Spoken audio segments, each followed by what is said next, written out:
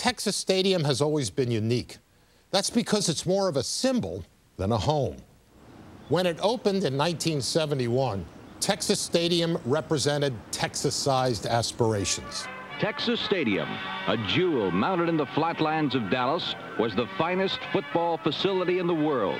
Even though it was the first NFL stadium built in the suburbs, Texas Stadium was soon on America's marquee.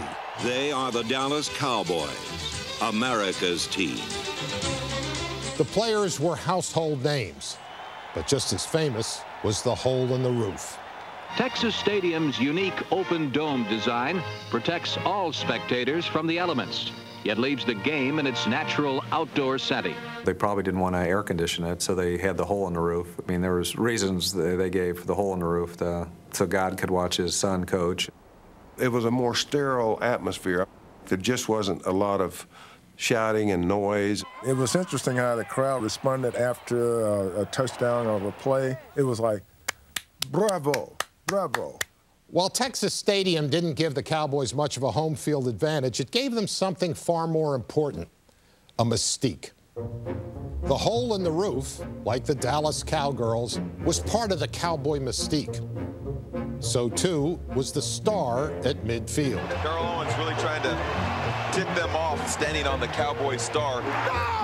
What the hell is that? What is that? It was a symbol worth defending at all costs. He's going to the star. Do it again. Oh, and somebody's coming over to tackle him. No way. This is going to open up a war. For our cameraman, shooting in Texas Stadium was always a losing battle. That was something I discovered in its first season in 1971. That hole in the roof created so many shadows, it was impossible to get the right exposure. Although the lighting helped NFL Films capture some of our most memorable images. The sunlight was coming in through the little donut hole, and if you happened to be in that sunlight, it was almost blinding because you were used to the shadow over here. You could hardly see what was going on. In the end, all those silhouettes may be the best epitaph. Texas Stadium, like the franchise it came to symbolize, cast a long shadow and always will. I'm sad to see it go. I will always remember walking out on the field and looking up and seeing those names, Roger Staubach and all those guys that are in the Ring of Honor, and thinking to myself, that you play and play well. Don't you embarrass what those guys have built out here. Staubach throwing in the end zone. Tony Hill, touchdown! 84-yard touchdown, Tony Dorsett! Emmitt Smith has eclipsed Walter Payton as the NFL's all-time rushing leader.